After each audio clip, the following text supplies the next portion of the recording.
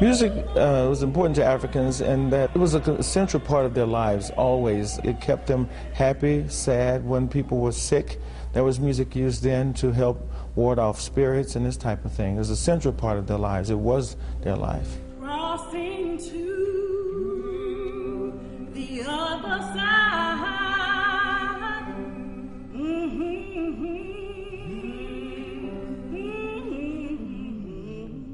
When they were brought here, everything was stripped away.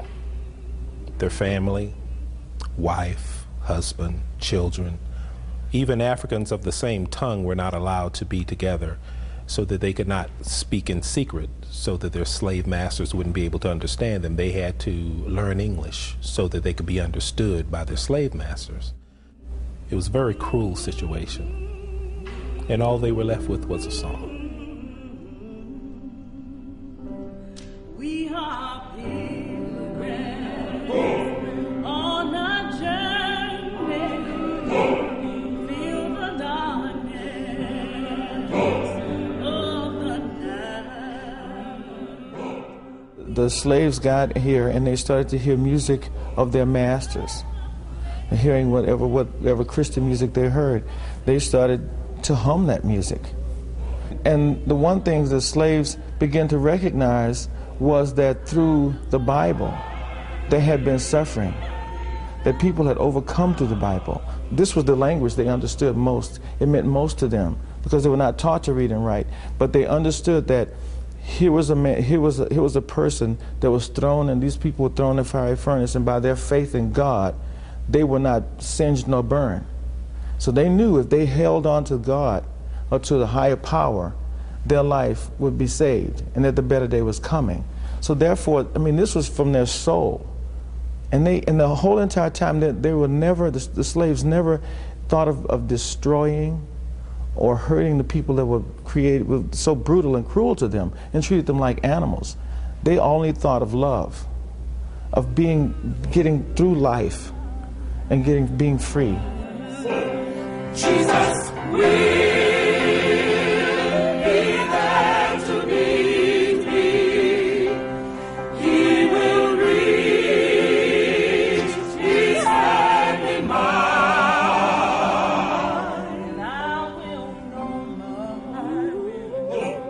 They're songs about love, about forgiveness, about hope, about happiness in the world after, yeah? It's also songs about judgment, you know. I'm going to tell you about the coming of the judgment, yeah? Watch out. You better mind. Better mind how you talk. Better mind how you sing. It meant that God was looking, yeah?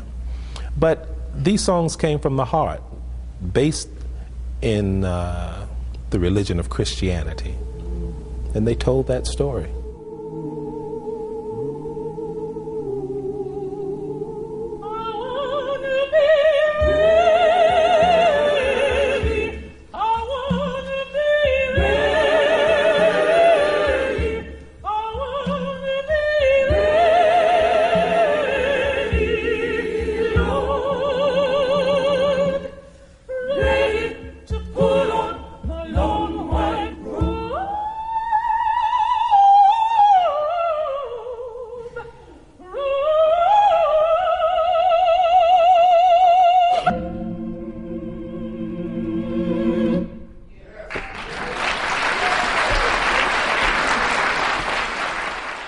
We can definitely go back and research and sing about the things that happened to them. But I think unless you have really gone through it, you really don't know. You really don't know. I mean, it's moans, it's groans, it's feelings, it's pain, it's passion. The spiritual is a phenomenon that I don't think we'll ever really know where it came from, but we know it came out of pain, and that it's looking for love.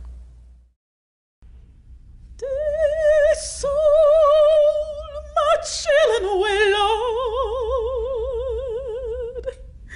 This soul, my chilling away. This soul,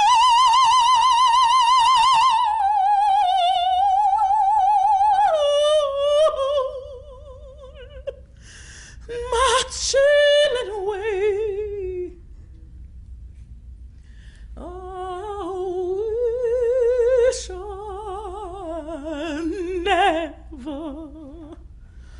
was born. I wish I never was born. I wish I never was born. I wish I never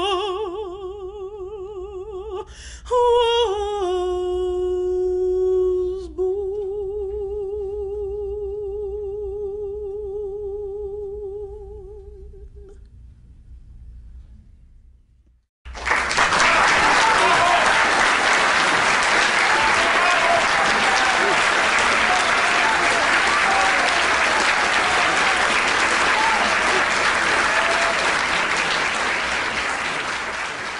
I grew up with spirituals in my church in Alabama, but I noticed a trend in churches, in schools, a trend toward gospel music and music, praise music, and music that was more of a pop idiom.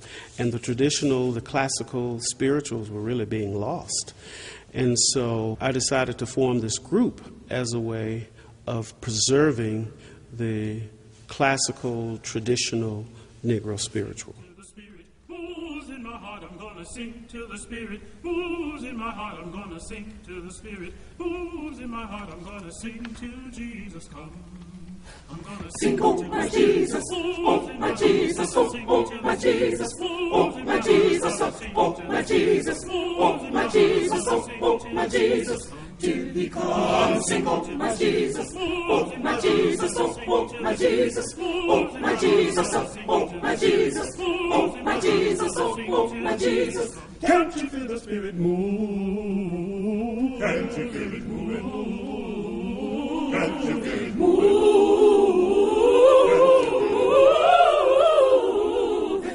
Shout, oh my Jesus, oh my Jesus, oh my Jesus, oh my Jesus, oh my Jesus, oh my Jesus, oh my Jesus, till he comes. I wanna sing till my Jesus.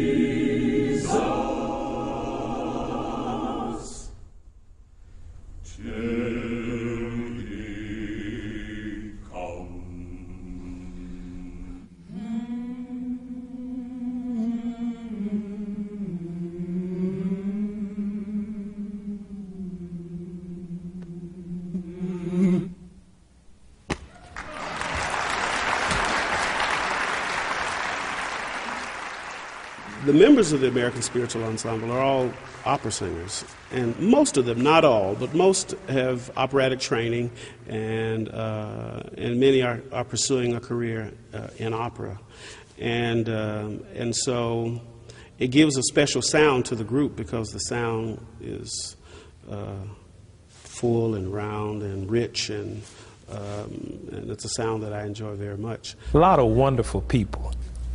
Just love them. Some of them are former students of mine, and of course I enjoy seeing them do so well when I remember from whence they've come and how they've gone on to do such great things. But most of all, it's like a family. And when you get family together who are harmonious in heart and also in voice and are able to sing in such a way to bring joy not only to themselves but to others who listen, that's a wonderful experience. And when you have that, you'll understand why I say it's like a family. So every time we get together, it's a good thing.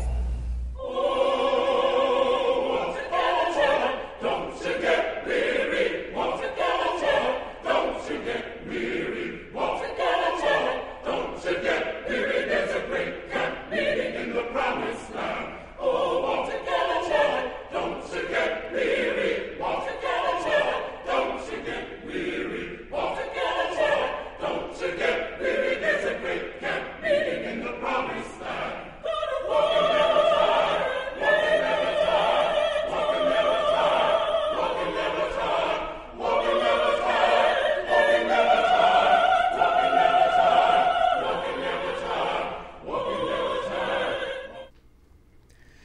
Welcome to Music Matters 2020. I'm your host, Jason Tramm.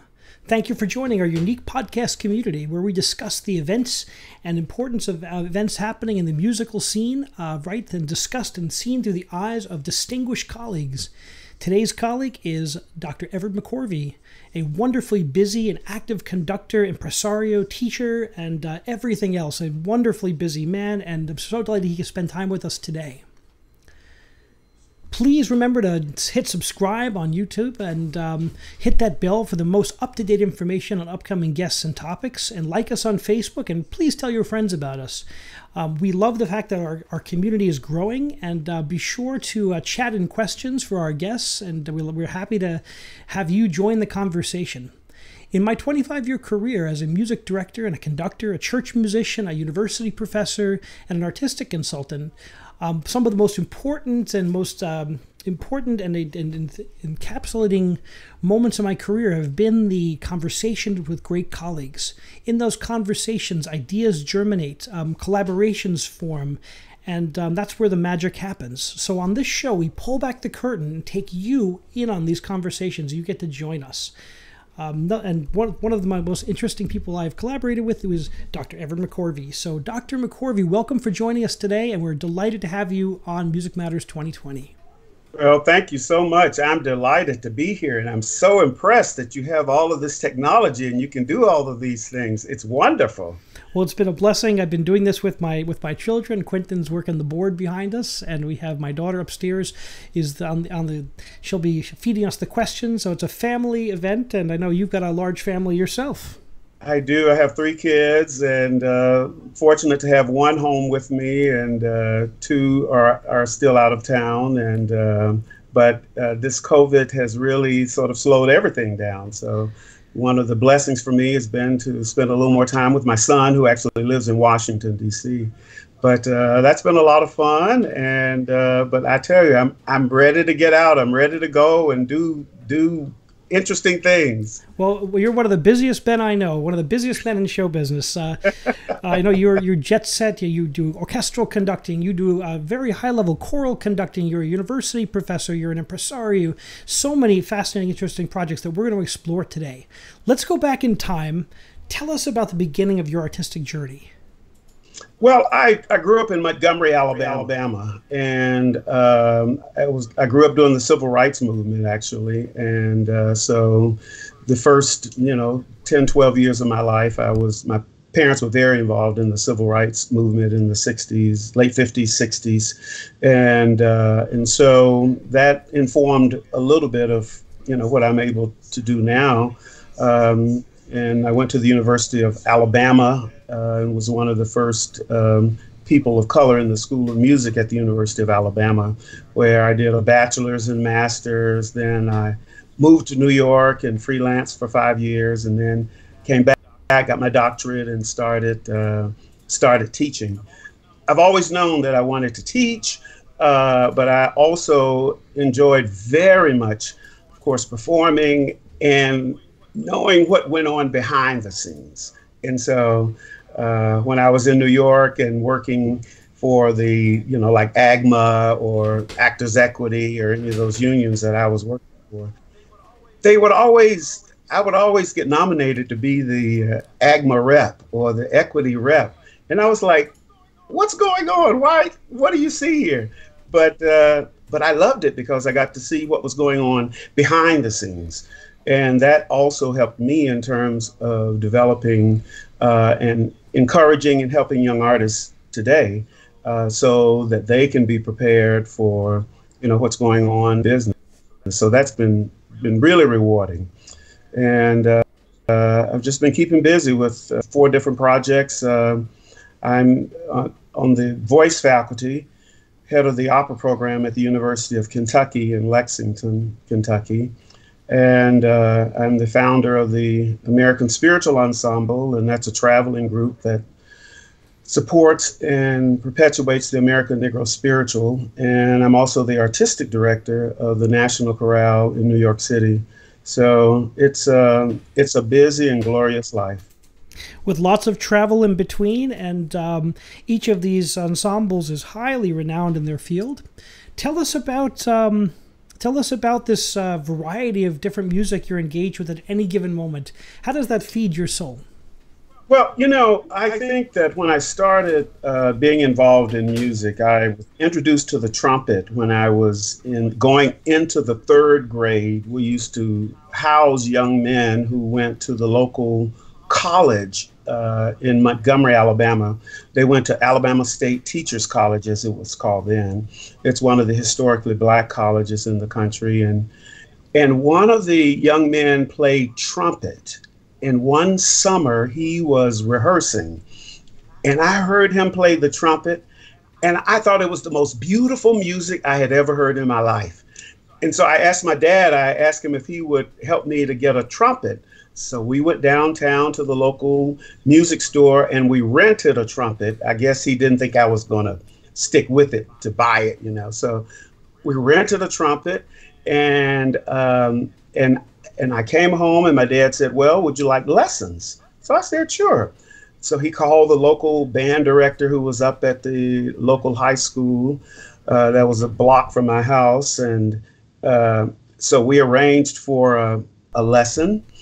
And I called it a changing experience, life-changing experience for both of us, because after that trumpet lesson, I knew that being in music was what I wanted to do more than anything. And after the trumpet lesson, the band teacher died. And so, oh, no. Wow. So that must have been some lesson. It was really traumatic. And so, but my dad took me through the whole funeral and, all like that. And he said, well, son, would you like for me to find you another trumpet teacher? And I was like, no, Dad, I'm afraid I might kill him. So I actually learned how to play the trumpet on my own, but I knew from that moment in the third grade that being in music was what I wanted to do for my life. And so I feel like I've been very blessed in terms of being able to pursue music and collaborate with great colleagues and really follow my life's passion. And so one of the things I try to impart to my students is for them to find their passion. And if they follow their passion, they never have to work a day in their life, because every day they get up, they'll be following their passion. And isn't it amazing how in this time of isolation and quarantine, I think we're busier than ever. Wouldn't you say that? Oh my goodness. Isn't it amazing how the time fills in? Yes, I get up every day and I'm working on a virtual choir or a concert that we're going to do online, or learning music. I had 3 or 4 scores I needed to learn this summer for some upcoming concerts in Europe that have now all been rescheduled. Thankfully, they've been rescheduled. But my plate is full every day, so it's been a joy to make sure that to have something going on that's a lot of fun. But I tell you, it's a lot of work. I tell you, the virtual choirs, we're doing my summer residency at Ocean Grove, and which has a large choral component. It has for 150 years, and this year we've gone entirely virtual, as it's not safe to be singing together in large groups. You were a guest on our choir festival. We had 700 singers in the choir and 2,000, 3,000 in the audience. That's not safe right now. No, it's not, and I want to give a shout out to all of those people who might be listening. I'm sorry I won't be there with you this summer to share that amazing concert, and I hope that if people have never seen the Ocean Grove Festival, you need to go online and look at it, because it's just amazing to make music in that big space with that large choir, that huge organ, and it's really quite emotional. So I'm very excited about that. Well, it's wonderful to have you and your beautiful wife joining us, and we're thrilled to have. It was great to meet you there a couple of years ago, and now we've known each other for a couple of years. And watching you bring spirituals, your particular energy to the Ocean Grove Great Auditorium was really something special, and that I'll never forget. And I think my congregation was so excited to just be a part of that with you. Well, thank you. I grew up hearing spirituals, and my father was a deacon at the church where Ralph Abernathy, Martin Luther King's assistant, was the minister. And there were a lot of great choirs that came through Montgomery in support and in solidarity to the civil rights movement. And so to hear Tuskegee Institute's choir with William Dawson was 30 miles up the road. And so, we would hear those choirs, and the sound of those choirs singing spirituals is something that has just stayed in my head my entire life. And so when I finished college, I noticed that, and I got into the profession, what I noticed was that there were a lot of choirs, high school choirs, college choirs, beginning to sing a lot of gospel music. And I love gospel music. It's just that I didn't want it to replace the spirituals. I call spirituals the mother music. And so it's really where, I feel that America found its voice and found that American sound is through the music of the spirituals. And so I formed the American Spiritual Ensemble 25 years ago. I started with a few of my students, and I called a few of my professional colleagues and asked them if they might be interested in joining in this mission. And very quickly, probably by the second tour, I realized that I couldn't use my university students because we were getting too many invitations to sing. And so I had to go outside of the university and hire professional singers.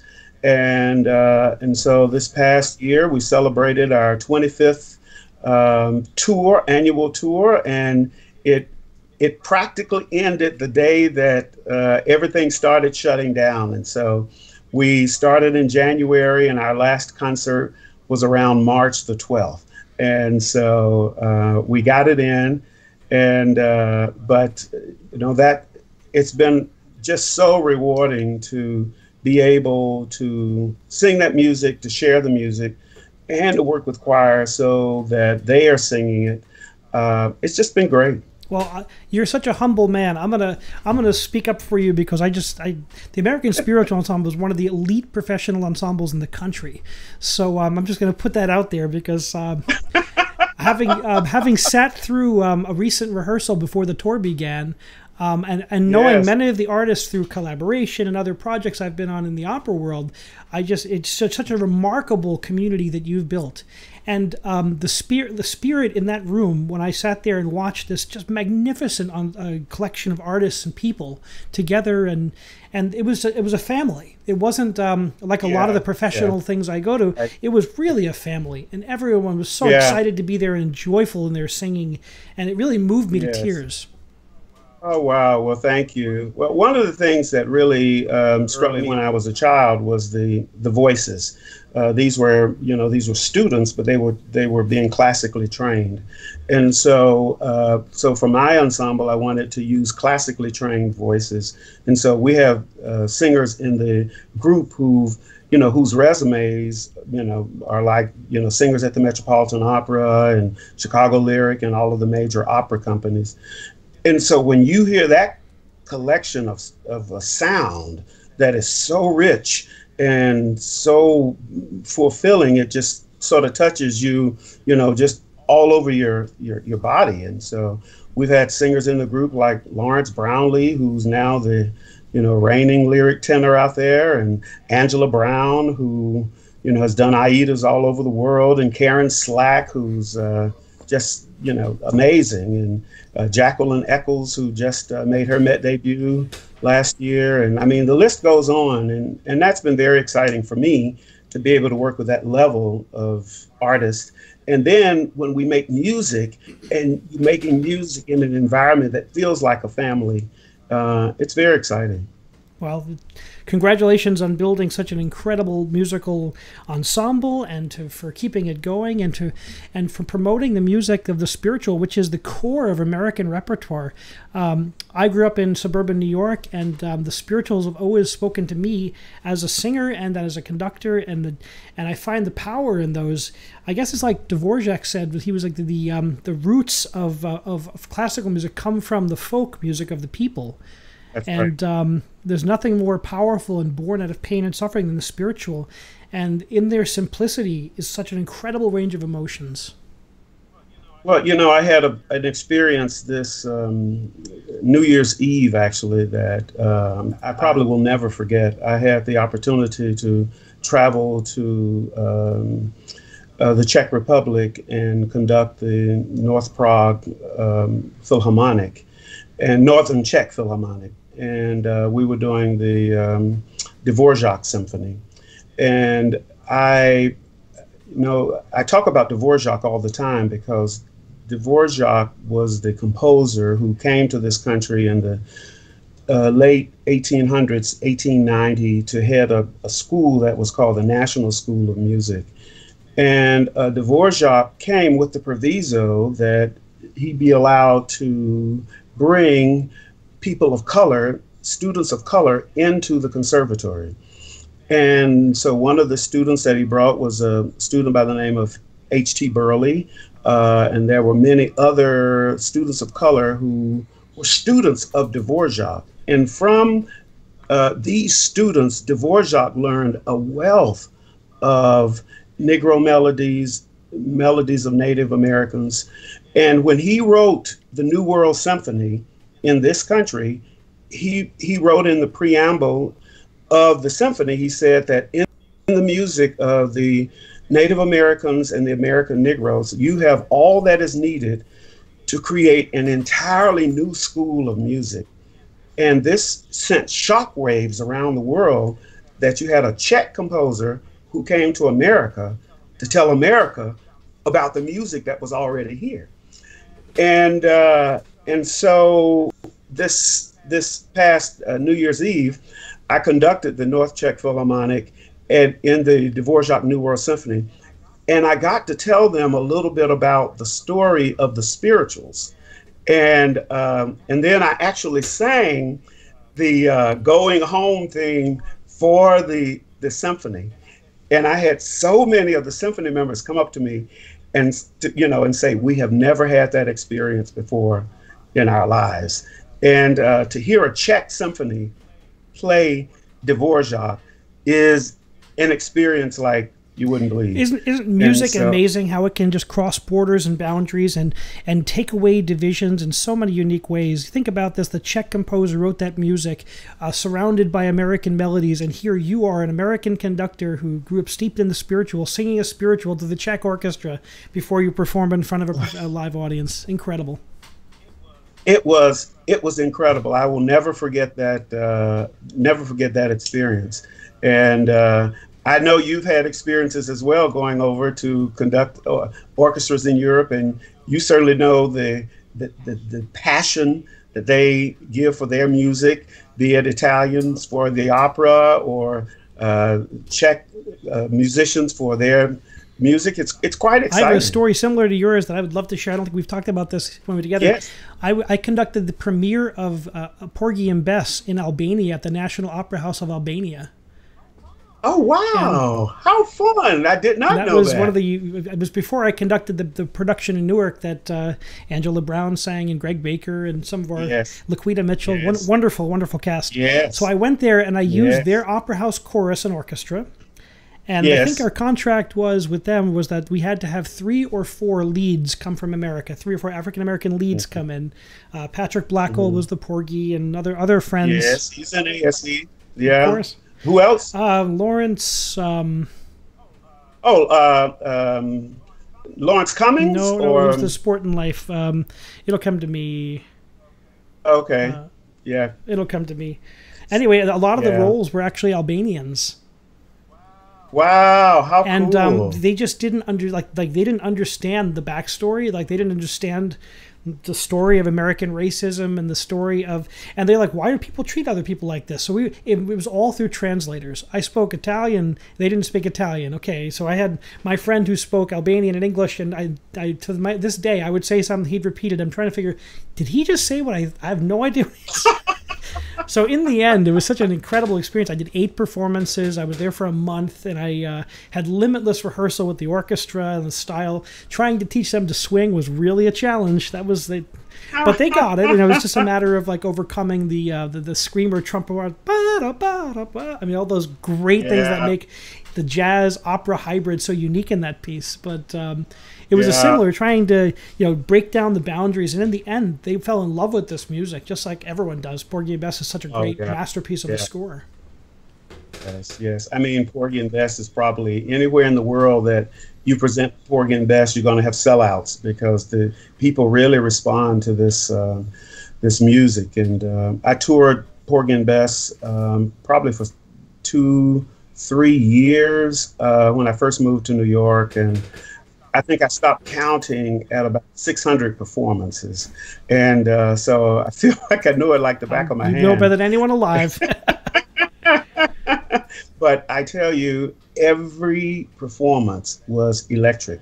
And, I went this year to the Mets performance opening. I was there opening night of Porgy and Bess for this year's Met performance. And I tell you, it was electric to hear that music sung by, all these young, amazing opera singers, and it was just I'll never forget. I was so excited to see a lot of my friends who I've worked with recently in that production. It's so exciting to see talented young people make their debuts at the Metropolitan Opera. Aaron Brooks, for one, we did a Butterfly together, and I saw such wonderful artists getting up there, and it made me so happy to watch people's careers exploding. And well, I think we had about 28 members of the American Spiritual Ensemble.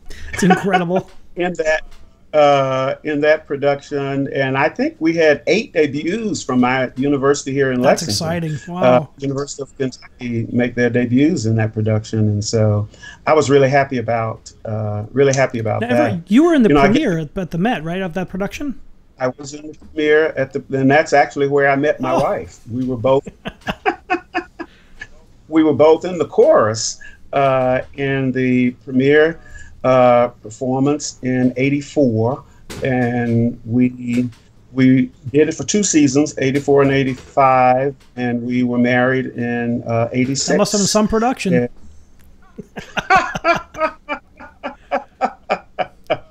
Well, it's just a joy to be in New York and be in the energy, and I can't wait until we get back there. Have you been down to the city at all? I live in the suburbs, so I've ever since COVID hit, I did a concert 2 weeks before everything went down and everything was canceled, and I had a concert at Merkin Hall that was canceled by COVID, so that was supposed to be my next one. I was supposed to do a Beethoven concert. And no, I haven't been back since. I've but I keep in touch with a lot of colleagues who have been doing on this show who've been broadcasting from New York. So it's been interesting to hear their experiences. And yeah, it's such a shame. I mean, to see the Metropolitan Opera, Carnegie Hall, Broadway. I mean, all of our cultural institutions on lockdown or on hiatus. Yeah. It's truly once in a lifetime. Because even in times like the Spanish flu, the Metropolitan Opera didn't miss a single performance. Wow. I mean, so this is truly, we're in something that's truly once in a lifetime. Yeah. Well, we were supposed to present with the National Chorale, which is my other chorus in New York. We were supposed to present the Beethoven Ninth, and we had to cancel that. And we're hopeful that we will be able to present the Messiah Sing-In at Lincoln Center in December, and which we are delighted that you have been a part of, and we're hoping that will go on this year. And so, we'll see how things go. Well, the National Chorale is certainly a storied and important ensemble, and I was so excited when I saw that you took over that and to rebuild that company. And the Messiah Sing is a New York City like treasure. People that have been doing it for what year is it, 64th or something like that? No, this is our 53rd or 54th year. 53rd, wow.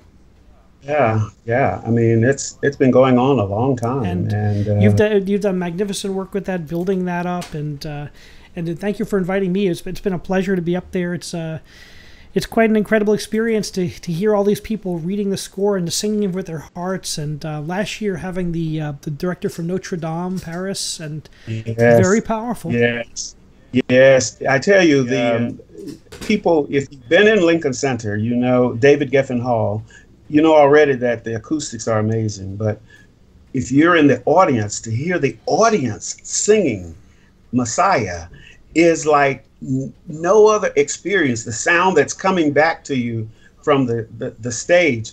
I don't know if your audience has attended one of them, but basically what happens is we have 17 conductors on the stage, and each conductor conducts a movement of Messiah. They get to talk about it a little bit, and then they conduct the movement, and the audience is the choir.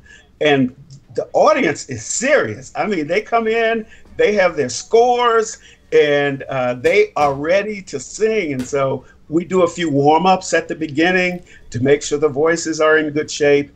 And we start at the beginning, and we sing the Messiah from cover to cover. And it's just amazing and exhilarating to hear the people they're so excited about it. And conductors have a great time. And I always learn something from some of the conductors as they talk about the different works, and it's a lot of fun. I've met so many wonderful colleagues from doing those 3 years, and it's just so exciting to be around other conductors, because as conductors, we're basically siloed into our own little worlds. So whenever conductors get together, I always find it such a great time to learn and to share ideas and to talk about community. Well, I think what people learn is that the community that the conductors live in, and the community, the music community, it's very small. I mean, it's you feel like it's vast, but people know people who know people who know people, and I'm sure you're the same way as I am when we hold auditions. I may hear 100, 125 singers at an audition over a few days, and as I'm listening to them and reading their resume, I'm looking to see who I know, because if there's a singer that I like, and I see Jason's name down there, that I'm going to give you a call and say, Jason, what do you know about this singer? I tell my students, you always be on your best behavior, because everybody knows everybody else. That's right. That's exactly right. You get a Facebook message at 12:30, and have you worked with this person? Oh, that person worked with me on this job or this performance, and delightful person, and that's how the business works. Is this? It's a people business. You always have to be on your best and act in integrity, and it's important. Well, and coming to rehearsals, ready to work, with music learned, pencil and in being hand, on time, pencil in hand, and all of these things matter. And and when you go in and a singer doesn't make a good first impression, then the conductor may not hire them again. So I'm the same way with my students. I'm always encouraging them to be there ahead of time, pencils learned, music learned, ready to work, so that you will be rehired consistently and often. So tell me about your teaching. How is your performance career, which has taken you all over the world, to the Metropolitan Opera and to many opera houses, how has that informed your teaching at the University of Kentucky? Well, one of the things that I'm just delighted about is that it's a great marriage here at UK in terms of my relationship with the university. And the university is encouraging of me going out and doing all of these things, because I'm taking the name of the university out into the music world. And I'm sure this happens with you as well. I'm recruiting a lot of young students who are interested in learning how to sing or be in opera or conducting. I'm recruiting them to come to the University of Kentucky. And so we've been able to build quite a program at UK, quite an opera program and a vocal program. And so it's been really wonderful for me. And you probably do this as well, Jason. What I try to do is I arrange my lessons and my teaching so that I'm here, maybe Monday, Tuesday, Wednesday, Thursday, and then Thursday night, I'm out. I'll go and I'll do the concerts on Friday, Saturday, Sunday, fly back. And so this is my schedule for those 15, weeks in the fall and the spring. It makes for a very busy schedule. But what I try to do at the very beginning of the semester is give the students an outline of, when I'm going to be here and when I'm out of town. And if I happen to be out of town for a lesson, I typically will bring in a guest artist to work with the students if I'm out a week or something like that.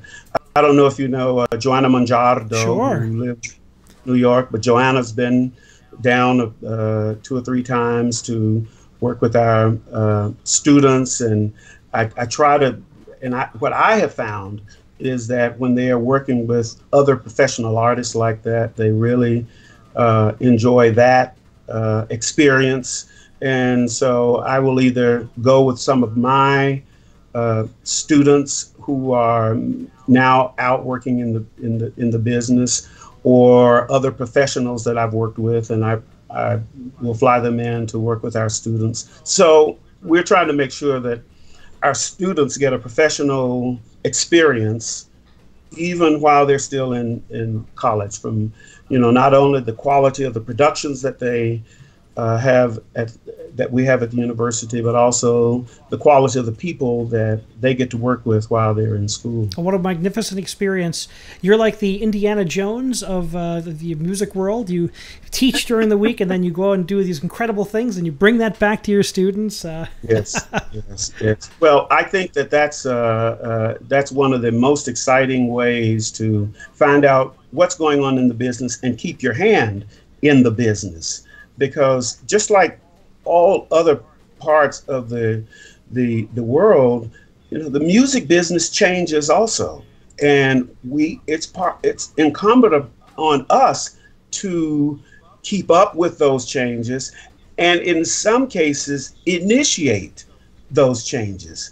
And the way you do that is by staying active in the business and staying active with what's going on around the world. And so I welcome that opportunity, and I'm always very excited that, I have that to do, and I'm certainly going to do it as long as I can. So tell me about, you said what's going on. Describe to how you see things going on in America today, and how does the music you love fit in with the social narrative of today? As someone who grew up in the bosom of the civil rights movement, around some of the great minds of that movement, tell me how that makes you feel today. Well, in a way, I'm very encouraged. I wrote a letter a few weeks ago to all of my organizations that I'm involved with, both UK Opera, National Chorale, and the American Spiritual Ensemble, and I talked a little bit about my experience growing up in Alabama, and how I felt like we were going through now what I would call a second civil rights movement. And the difference in this movement and the first civil rights movement was that this movement, you have young people out there. You have young people who are saying that enough is enough. And it's not just young people of color. You have young white kids out there. You have kids of many nationalities out there saying that enough is enough. And I think that when I was growing up, we didn't go to a desegregation didn't happen until I was going into the 7th grade. So, and then of course those were very, very turbulent times as desegregation was taking hold. But if you can imagine, a lot of the young people growing up now, they have been in a mixed environment for most of their lives. And so to see these atrocities happening to one group of people, I think the young people are saying that I can't understand that. I don't think that's right, and I don't think we should do it, and we have to change it. And so they have taken to the streets to say that we want to make this change. And I'm the most hopeful because I think because the young people are involved, that we have an excellent chance that it's going to take hold this time, that change will happen. There have been a lot of articles written recently after the protests and after the demonstrations, as all of these different organizations were making statements about the situation. Now there are articles about, okay, are these empty words? Or are these words, are people going to put some meat behind these words and say, you know, we have these lofty words, but what are we going to do? Point by point, what are we doing to change the culture of our organization? And so what I've been following is the organizations that make those lofty statements and then say, these are the things that we will do. And they have point by point by point. And then at the end, they say, and then at the end of this year or a certain date, we're going to assess to see if we've actually done what we said we were going to do. And I think that's a big change. But people now are starting to say, words are enough. We've had words. Now let's have action. Let's have actionable items that we can say we're going to do to make sure that we can pull our country out of this and move forward working together. Powerful words. Thank you so much, Everett. Really powerful, and to hear you say these things. What is music's role as an agent of change? Well, if you think about it, the spirituals, for instance, were created in the cotton fields in the South. And the spirituals were songs that, folk songs that the slave masters allowed the slaves to sing because the slave masters found that when the slaves sang, they produced more work. And so they sang. But what the slave master did not know is that these spirituals were also coded messages, that they sent other messages. And so while the master was, felt that these were just beautiful, sorrow songs, the enslaved were actually giving directions as to how to find the Underground Railroad and what they were going to be doing. Well, that music got a people through a very difficult time. Then if you go fast forward during the Civil Rights Movement, Martin Luther King loved spirituals. And so he would use spiritual texts in his sermons and in his speeches. And so again, the spirituals were providing the energy and the strength for a people to get through the Civil Rights Movement. And I think that that's exactly what's happening now in this, what I'm calling the second Civil Rights Movement. The music is helping to get people through this very difficult time. And I know that we're going to see over the next 2 or 3 years some amazing compositions as a comment to what has happened and what's been happening in our society. So I'm certainly looking forward to that. Well, I can't wait to see how you are involved in these projects as a leader in the community, the artistic community, certainly, and I can't wait to see what that turns into as I watch these projects come together. Yes, I'm looking forward to that as well. I have a question from Jack from New Jersey, a frequent questioner on our show. How have you kept your ensembles together and in community during the COVID crisis?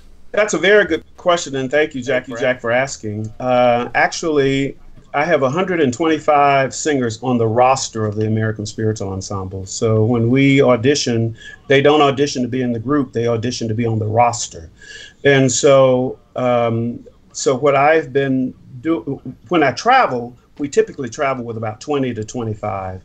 And so tomorrow morning, actually, we're premiering a new virtual choir piece, an arrangement by Moses Hogan, We Shall Walk Through the Valley in Peace. And we're doing that for the NATS convention that opens tomorrow. So if you check back on YouTube in about 2 or 3 days, you'll see We Shall Walk Through the Valley in Peace. But we're doing several virtual choir performances. We're collaborating with a couple of choirs in Brazil. We have some more requests to do virtual concerts. And so what we're doing is just doing these virtual concerts. And with so many people on the roster, I can have 20, 25 work on this project, have another 25 work on another project.